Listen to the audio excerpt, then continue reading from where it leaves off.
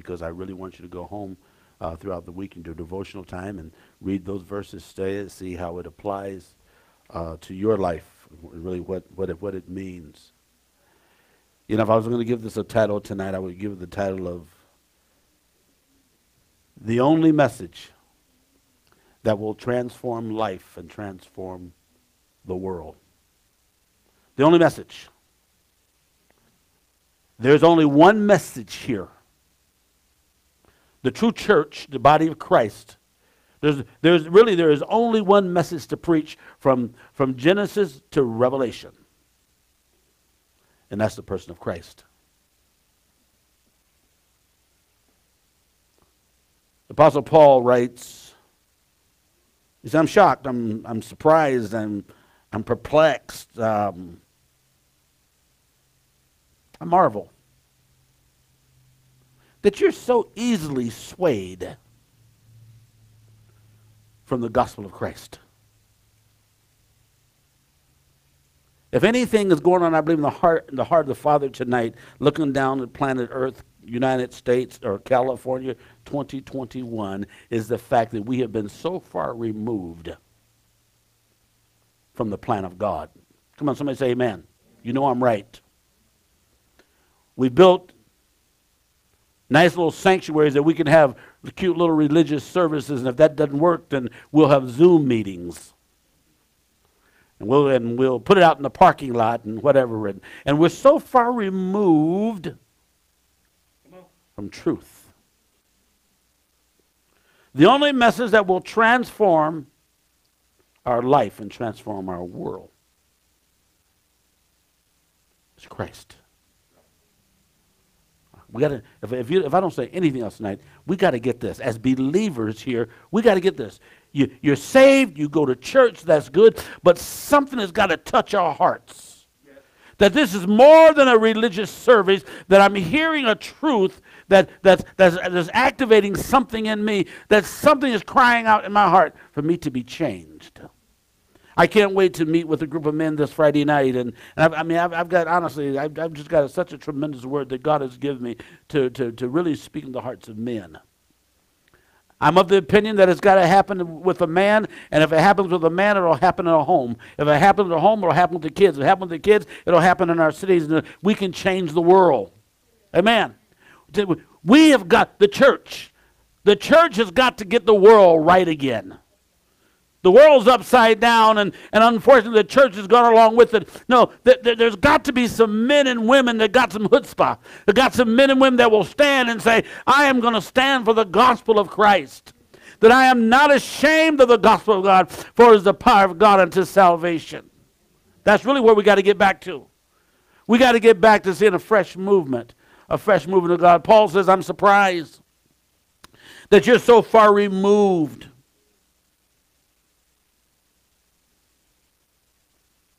from him that has called you by his grace, has called you unto Christ, and that you've been swayed unto another gospel. Then he writes, which there's not another. Now, we know this. The word gospel means good news. There's only one good news. There are not many good newses. There's only one good news, and the good news is Christ. And we got to start telling the story. We got to quit being ashamed or afraid to tell the story. We got to. The church is back down so long that the church doesn't even know what the power of God looks like. And we got to say never again. It's funny how what God is doing. Someone asked on Monday morning when we have our drawing from the well, and they said, Pastor, can I ask you a question? I said, yeah. I said, what was the church like before God just blew this place up and brought all these people in here? I said it was still the same. It was just a few numbers because my preaching didn't change. Our worship didn't change. We just kept doing what God said do. And I told you, it was some time ago that God really spoke in my spirit, and I didn't get it at the time, but the Lord said, this is your time. Matter of fact, I'll tell you, that was 2009. That was the end of 2019. I was in prayer. The Spirit of God said, this is your time. I got so excited about 2020. This is my time. And the bottom fell out. People quit coming to church. No one's paying their tithe. No, I know, and for the first 2 or 3 weeks, we had to do what everyone did, and we preached online. And about 2 weeks after, the Lord said, okay, there's enough of that. And we opened up the doors, and we just kept doing what we were doing. And last week, as in prayer, God spoke this, and I said this on Sunday. God said to me, because you showed me favor, now I'm going to show you favor. Oh, man. Man. I mean, that really touched my heart. I'm going, whoa. And I wasn't doing this. I was just trying to show God favor. I just thought I was just being obedient. That's it. Amen. And I find truly that obedience is better than sacrifice. I'm surprised that you're so far removed and going to another gospel, which there is not another gospel. Then Paul says, now he said, watch this. He said, even if I or an angel or anybody else preach any other gospel unto you, let them, and the word is anathema or anathema, let them, and that word means let them be damned with God's damnation. That is the strongest word in the Greek language, anathema, or some people say anathema. It says, let them be cursed with God's damnation. Then he emphasizes a second time in the very next verse, and he says, like I told you before, I tell you again, if an angel or anybody ever preach any other gospel to you, let them be damned with God's damnation. Man, that's some scary stuff. I don't know about you. I take that seriously. There's only one gospel to preach, and it's the gospel of Christ. It's the gospel. It's the gospel of the kingdom. But I'm telling you something. If we can get people to Christ, come on. I didn't say we get them to the church. If we can get people to Christ, people's lives will change. If we can get a drug addict to Christ, I mean, really get them to have a confrontation with Christ, they will experience instantaneous deliverance. If I can get you to believe that he is Jehovah Rapha, I am the Lord that healeth thee, and I take you back to Psalms 103 that we talked about last week, that he heals all our diseases. If I can get you into the presence of God, our bodies can be well. That's where the church needs to get back to. Hopefully that's where we're at, and that's where we're going. And I got no desire to shut this stuff down. I don't need to temper this. A few years ago, we had an event at the city park, and all the people came out, and it was I forget, what program was that? Anyway, we had a bunch of pastors who were going to talk. We were going to pray for the community, and they wanted someone to pray over the education, and someone to pray over the fire department, or police department, and someone to pray. Well, they asked me to pray over families. I said, well, I can do that. So the park was full of people, Christians all over. So I did what I normally do. I want all the men here in the park come meet me down front. And they all came down, and they didn't know what to do. I said, no, look at me. I said, I just want to prophesy to you. I want to tell you. And I did what I did, and I prayed for him. I got done, and the head guy pulled me aside and said, Pastor Gabe, he said, this isn't your church. You need to keep this more ecumenical. I said, you didn't tell that to the Catholic priest when he got up there and started crossing himself. I'm not going to temper down what God is. I'm going to preach the gospel of Christ. Amen.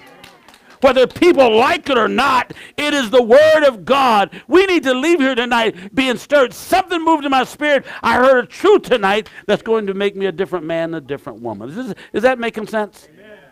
This is kingdom stuff. Said a little boy was lost in London, and the fog was thick, and he was about 4 years old, and he had no idea how to get home, and he finally ran into a police officer, and the police officer said, son, what's wrong? He said, I'm lost. He said, what's your address? He said, I don't know. He said, what's your name? My name is Johnny. What's your last name? He said, I don't know. What'd your dad do? What'd your mom do? I don't know. I just don't know how to get home. He's crying. And all of a sudden, the fog broke a little bit, and he saw a church up there with a cross. And the little boy said, he said, mister, if you can get me to that cross, I can get home. If I can get you to the cross, I can get you home. Hallelujah. I just got to get you to the cross.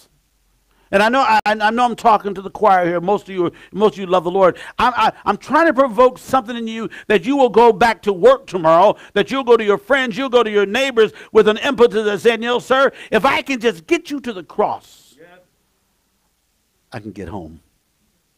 Praise God. This is kingdom stuff. The only message that will change and transform the callous hearts of men is the gospel of the kingdom. Yes. Hallelujah. We don't need any more good philosophies. We don't need any more good motivational sermons just only. We don't need any good speeches. I don't want to tell you something that's just going to give you a nice little religious buzz and you'll leave. Well, that was pretty good, wasn't it? I want to preach a message that's going to get under your skin. I want to preach a message that when you go home tonight, you can't hardly sleep. Because the Spirit of God is speaking to me. Because there's a fire that's blazing in me. I don't have much time left. And look at the signs of the time. I know that Jesus is coming soon, and we're crying out to God, Lord, let me be a voice. Man, women, boys, girls, let me be a voice in 2021, 2022, 2023, 4, wherever, however God gives us. And we keep telling the story. It's the will of God for us to become makers and shakers. I'm going to shake the world. There's only one gospel to preach, and it's the gospel of Christ. The plan of God always involves people. The deeper man goes into his religious experience, the further he gets away from God. Think about that. The deeper someone just says his religious experience, the further he gets away from God. I had some friends of mine that wanted to send their kids to United States to go to the university. And they made a mistake because they called and asked me. I said, you don't want to send them to the United States to go to university? Because most of the universities are going to deprogram your kids against God. Yeah. Listen, I am not knocking higher education. I believe education is a good thing. But we got to be very careful who we let educate our kids. I like what one man said, you can't hand your kids over to Pharaoh and be shocked when they come back walking like Egyptians. There's only one message to preach. And that's the gospel of the kingdom. I told you on Sunday, I've had some local pastors that kind of been out of sorts with me. Because they have not opened their churches since March of last year. A whole year.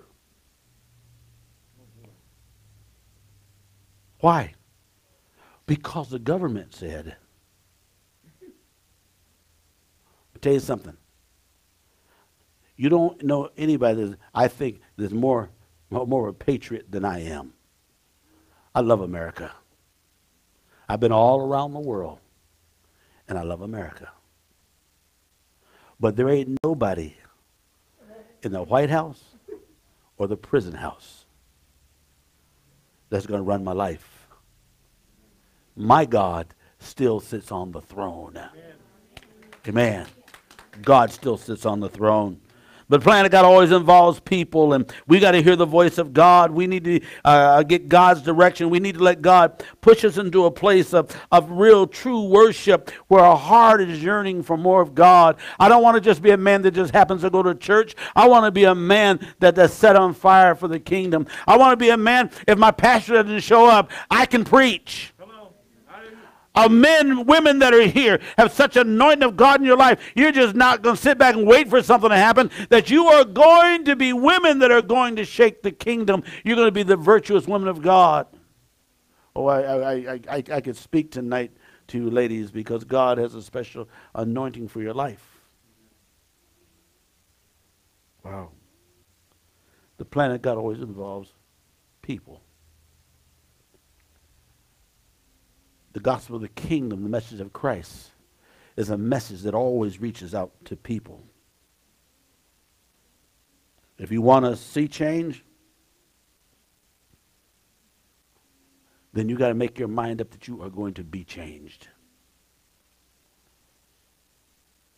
If you want to create a change, then we need to hear the message of the kingdom. Quit being moved, quit being swayed by what your eyes see. I'm not going to be moved by that. I love each one of you. But I don't let you sway me. I want to know the voice of God. I've told this more than once. I've missed God in the past.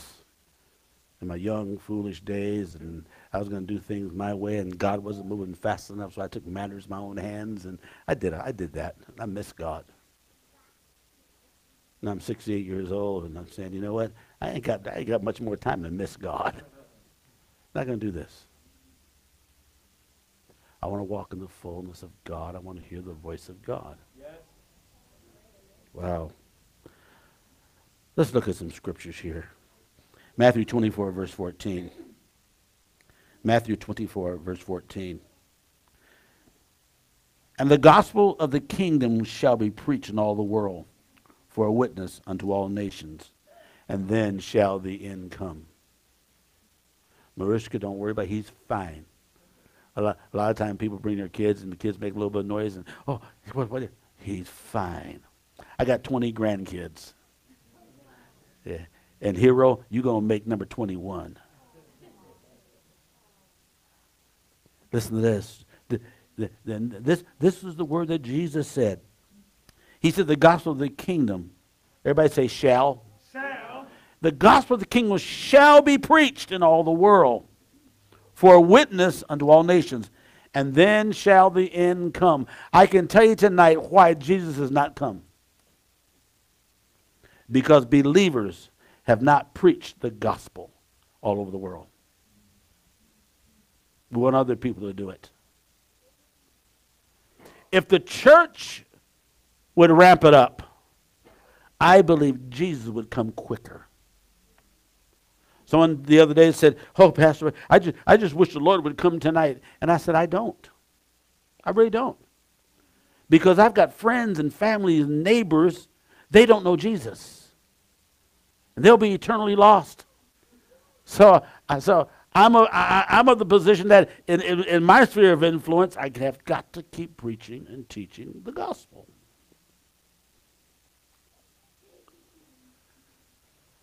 The good news. Christ is the only good news. Christ is the only theme of the Bible. It is the only message. There's not another message. There's not another gospel. There's only one gospel. And Satan wants to get us to believe that there are many other gospels. There's only one gospel. I made a statement the other day, and people looked at me kind of funny until I explained it to them. I said, you know, there's 1,000 different ways to get to Jesus. What? Some people come to Jesus through drug addiction. Some come through alcoholism. Some come through imprisonment. Some come through the loss of a child, the loss of a parent. There's 1,000 ways to come to Jesus, but there's only one way to come to the Father. Yes. And Jesus did not say, I'm one of the many ways. He said, I am the way. I am the way. There's not another way. I am the way, and no man comes to the Father but by me. So if I can get you to Jesus, I can get you to the Father. Glory to God. So we've got to preach the message that's going to get people to the Father, and we got to bring them to Christ. Amen? Amen. Wow. Acts chapter 4, verse 2. Being grieved that they taught the people and preached through Jesus the resurrection of the dead. Acts chapter 8, verse 5. Then Philip went down to the city of Samaria, and he preached Christ unto them. Acts chapter 9, verse 20. And straightway he preached Christ in the synagogue, that he is the Son of God. Over and over, the scripture says is one thing to preach.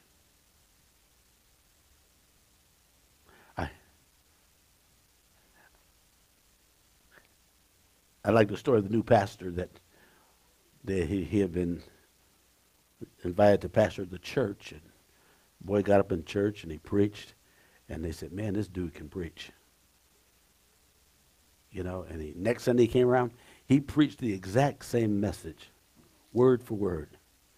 They said, wow, that was the second time we heard it. It was just as good the second time as it was the first time. Third week, he came up. He preached the exact same message, word for word. This went on for 4 or 5 weeks. And finally, the board came to him and said, "Excuse me, sir. I mean, we really appreciate your message, but, you know, you've preached the same thing for the past 6 weeks. Don't you have any other message in your repertoire?" He said, "I got thousands of messages, but you ain't done nothing about the first one yet."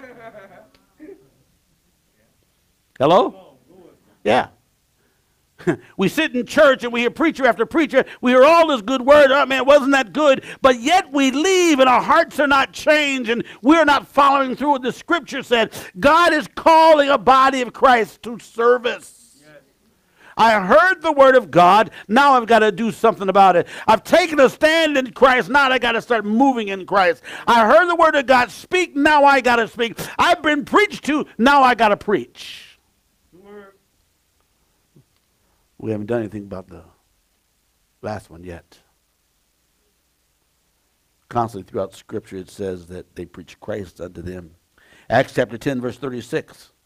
The word which God sent unto the children of Israel, preaching, listen to this, preaching peace by Jesus Christ, the fact that he is Lord of all. Acts chapter 10, verse 37. That word I say unto you, that was published throughout all of Judea, began from Galilee, after the baptism which John preached, Acts 10:38, and God anointed Jesus of Nazareth with the Holy Ghost and with power, and he went about doing good, healing all that were oppressed of the devil, for God was with him. We have a way, listen, the church has a way to get people away from the spirit of depression. Yes. You don't have to be depressed. You don't have to keep saying, "Well, I'm depressed." No, we come to Christ, and if the word of God is truth, and you know it is, and I do it, Jesus would have, and he's the same yesterday, today, and forever, and he went around all of Galilee preaching the gospel of the kingdom, and what was he doing? He was delivering all those that were demonically oppressed. Glory to God. But we got to get people to Jesus. The only message that's going to change the world is the message of Christ. It's amazing. I ain't never heard anyone say, "Well, I swear to Buddha." "Well, I swear to Joseph Smith." "I swear to Mary Baker Eddy." None of that means anything. It has no power. So what do? "I swear to God." Or they use the name of Jesus because there's something about the name of Jesus. Wow. Why does the name of Jesus make the devil tremble? Because the devil knows that he was not only one with God, but he was God, and God put on flesh and dwelt among them, and we beheld his glory. And because the devil knows who this man Jesus, I tried to destroy him, I tried to kill him, and then he said the third day he raised this thing up again, and he did. There's something about the name of Jesus. Wow. You know what's scarier than going into Trader Joe's not wearing a mask? Go in there and just say, "Jesus!" They won't care if you have a mask on or not, boy. They want you out of there. There's something about the name of Jesus. Years ago, I preached. I did an invocation at a high school graduation or whatever it was, and And as I was doing that, I found this afterwards, the assistant principal was running down the hallways, am I right? Running down the hallway screaming, "Don't let him say in Jesus' name." And I could hear his feet coming down the hall. You know what I said? In Jesus' name. Glory to God. There's something about the name of Jesus. Glory to God. And in just a few weeks, this brother over here, Furlan, he's going to be getting married. Glory to God. You know what I'm going to do? First of all, we're going to be talking a whole lot. And he and his wife, they both love the Lord. So this is an easy counseling session. But I'll tell you what, when I tie this knot, we're going to tie this knot in Jesus' name. Yes, glory to God. Amen. And not that you're not, but you're going to become the man of God that Stephanie needs. Wow. There's something about the name of Jesus. For you that are taking notes, I'm not even going to read them all. I'll just give you these verses. Acts chapter 17, verse 3. Acts 17:3. 1 Corinthians chapter 1, verse 23.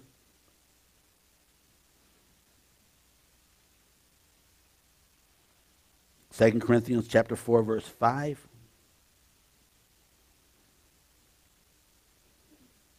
There's something about preaching the name of Jesus.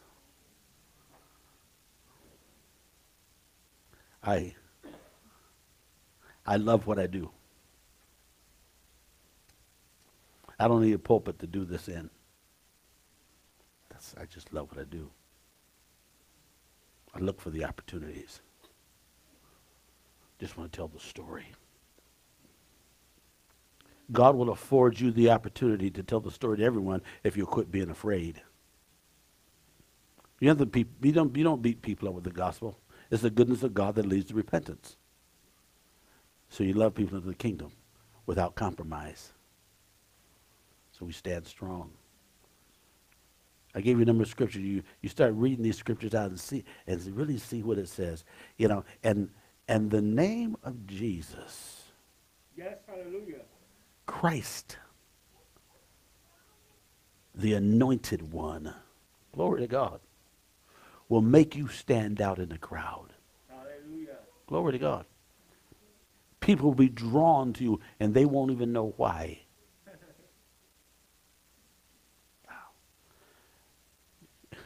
Way back when we first had a computer, and we had, anybody remember dial-up? Matter of fact, when we got high speed, we thought we were in the third heavens. But I got online and I wanted to minister to people online. My kids were home; they were small, and I put myself. My handle was pastor. I found out nobody on the internet cared to talk to a pastor. So I changed it. I said, okay, I'm going to just call it Rev.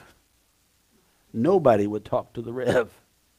I woke up one morning, I said, honey, God gave me an answer. I'm going to call myself Sly, S-L-Y, like Sylvester Stallone. Sly Shepherd. Everybody started talking to Sly Shepherd. My kids, I'm on the internet. My kids would say, Mom, start praying. Dad's got another one. Glory to God. I had people on the other end that I've never seen. Someday I'm going to go to heaven. Glory to God. And someone would say, so you're the one that was on the other end. And they were typing sinners' prayers. Glory to God. And they gave their lives to Jesus. Someone said to me, well, you don't know whether that was real or not. That's God's business, not mine. Amen. I just needed to let them know that there was an answer to their dilemma. Somebody get this tonight before you leave. There is an answer to your family and to your friend's dilemma if you will dare tell them about the goodness of God. Yes, hallelujah. Fear cannot be a part of your life. I choose not to be fearful. Glory to God. God says he's called you to be courageous. Then he says, I called you to be very courageous. But I'm not going to bow down. I'm not going to quit. Matter of fact, some of you that follow me on Facebook, I put on Facebook yesterday, I forget how I said it, but I said, don't give up, don't back up, don't pack up, keep looking up. Don't give up, don't pack up, and don't back up. Keep looking up. For that's where our redemption is. Glory to God. I ain't got time to quit. So we make up our mind that the only way that the church, the body of Christ, is going to grow and to prosper is to preach the message of the kingdom. I got to keep preaching that God can still heal the sick. Yes. I got to keep preaching the message of deliverance. Some of you are living under a generational curse. You've given yourself to the Lord. You love God, but there's this thing that just keeps gnawing at you and badgering you over and over and over and over. You know, and someone needs to come along and say, that spirit is a demonic spirit, and you need to be set free from it. The one that the Son has made free is free indeed. Glory to God.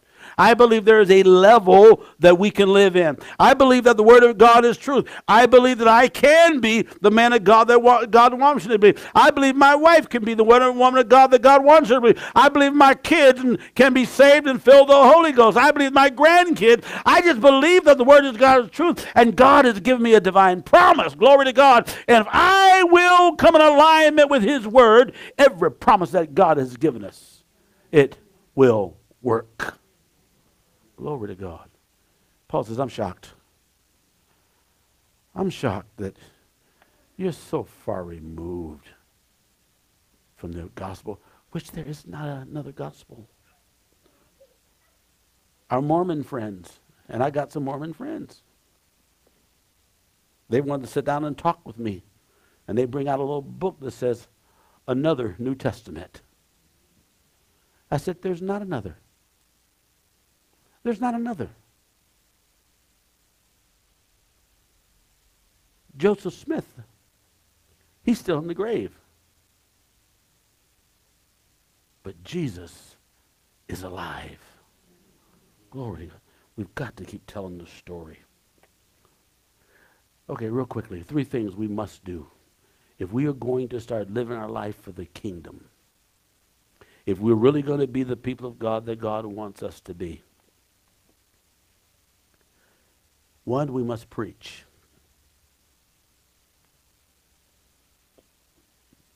2, we must teach. And 3, we must heal. God has given us a commandment. Heal the sick. He didn't say pray for the sick. He gave us a command. Heal the sick. Well, Pastor, but, we can't heal anybody. Well, then God's a liar. Yes, we can. We don't do it in our own power. We do it under the authority of the power in the name of Jesus, backed up by the Holy Ghost. And God has given us the word that says, go and heal the sick. Well, I'll tell you, we got to start practicing healing the sick. We just got to start doing it. Suppose they don't get well. That's God's business. But God said, lay hands upon the sick, and they shall recover. So I'm just going to keep doing it. We had a big old yard sale out here a few years ago, and I was talking to someone from South County, and they said, God has called me to a healing ministry. I said, that's fantastic. I said, what you out here for? What do you mean? If God's really called you to a healing ministry, then you need to start walking down through the corridors of Twin Cities Hospital, and out in your life that you'll be like the apostle, that when your shadows pass through them, people will start getting out of bed. Well, I'm not quite there yet. Tell you something. God has called us to preach, to teach, and to heal. God is pretty incredible. Watch how He does it. He tells us to start teaching, preaching, and healing at home. Exercise in your house. Your wife's sick? Anoint her oil, pray the prayer of faith. She's still sick? Dump some more oil on her. Your husband's sick? Pray for him. Pray for him. Someone said to me earlier today, because, the telephone's not working. I tried everything. I said, did you pray for it? Well, I'm just nuts. I just know that if it don't work in the beginning, you pray for it. Hello? And either God will fix it or God will show you how to fix it. Or God will lead you to someone that can fix it. Yeah. It doesn't always work the way I want it to work, but I'll tell you what. My first, everybody say first. My first thing I need to do is pray. Get the wisdom of God. Amen. Normally we make that the last thing. I tried this, I tried this, I tried this, I took this medicine, I tried this, I tried this. We done, wait, well, maybe I should pray about it. No, you should have done that in the very beginning. I probably could have saved you a whole lot of money, a whole lot of heartache, and get you well. And even if a prayer didn't save you, God will lead you to some place that can get it well. We need to preach, we need to teach, and we need to heal.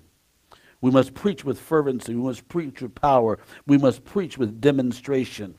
Paul says the gospel that I preach, he says this, he said, the word I preach, I come with demonstration and with power. And that you break that word demonstration down with a prefix and suffix. The suffix tration is means it comes from the word traction, which means to straighten out. It is married to the prefix, which says demons. So the word of God is coming to set demons straight. Hello? The word of God comes with demonstration and with power. Okay, devil, I'm going to apply the word of God to this. Glory to God.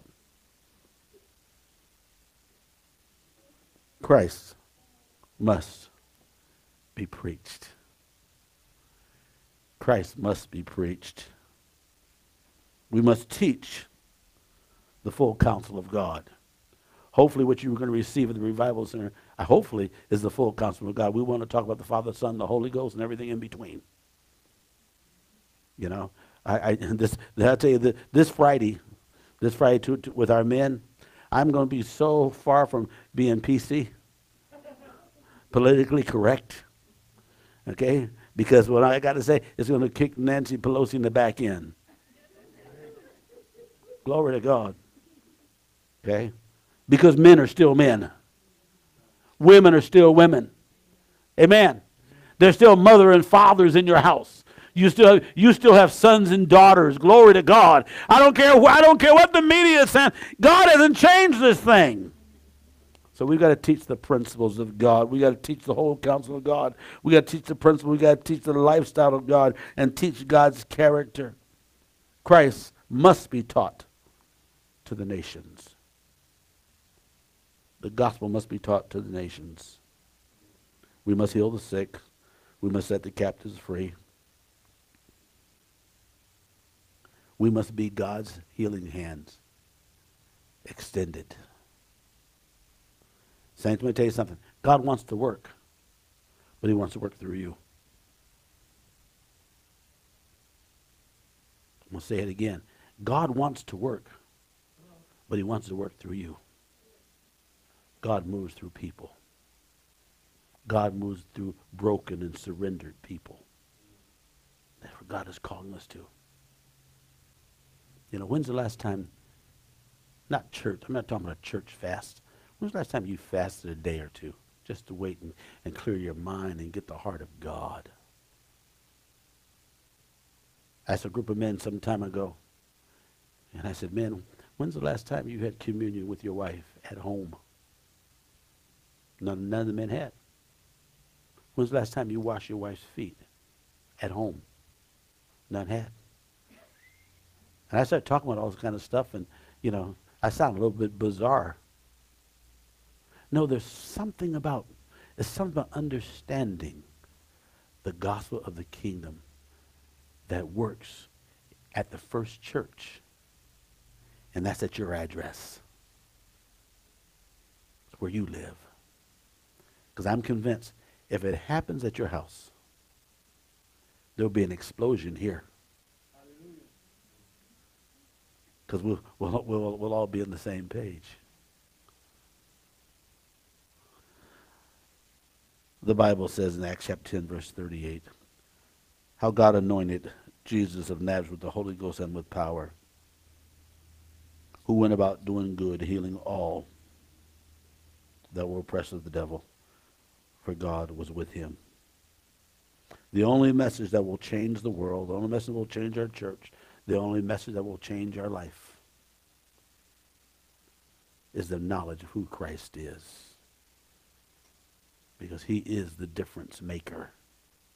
Christ is. And I want to bless you tonight. I want us just to soak up the presence of God. It's only 5 after 8. We got a few minutes here. want to do something this morning. Sarah Kate, if you come, you know, and I didn't give you a heads up here, but I want some soaking music. Hey, anybody, you just had a hard day at work and just think, yeah, all your muscles hurts and your joint hurts, and you just really want to get in the bathtub. You don't want to move. You just want to soak. Anybody ever been there? Yeah. I know you have. You know, I want to ask you. Come on, I know we don't have a lot of room down here. I want everybody to come if you would. Sarah Kate's going to play. You know, and this kind of like be our benediction, because I believe as we soak in the presence of God, I believe that the Holy Spirit will do what the Holy Spirit wants to do. Come on. Come on, let's just spend the time. You know, you might as well spend this just a few minutes together. Come on down. Yeah, come on down. Let's fill this place down here. Glory to God. Thank you, Lord. All over. You know, get back there in the corner. Come on, come on. Don't.